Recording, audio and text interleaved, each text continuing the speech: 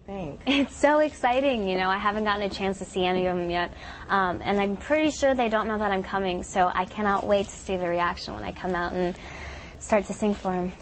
Meeting Jessica, you know, you meet a lot of friends every day, but for her, you meant the world, so what do you think? She's the best. She's so sweet. She's such a great fan, and she actually came on stage with me, and we did our sound check together, and she has a beautiful voice, and it's just really great, you know. My last question to you is, what sort of role model, what sort of example do you want to set for young girls like Jessica today?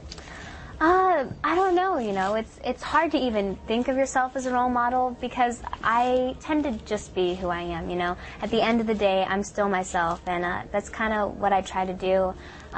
So, you know, the fact that kids do look up to me is really sweet.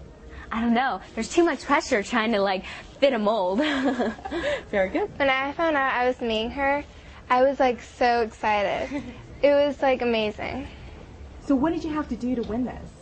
I had to go ahead and text in answers to the Sears questions, and if you got them right, they would send you another question. Why do you love her so much? She's just really great, and I love her music.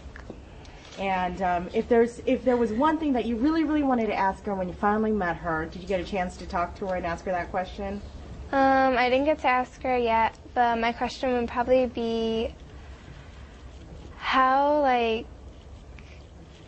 do you feel about making it this far in life and being famous? It's amazing. It's so great. The best part is I get to have fans like you. I'm so thankful. Very good. Anything else, Jessica? No. Very good. Thank you very much.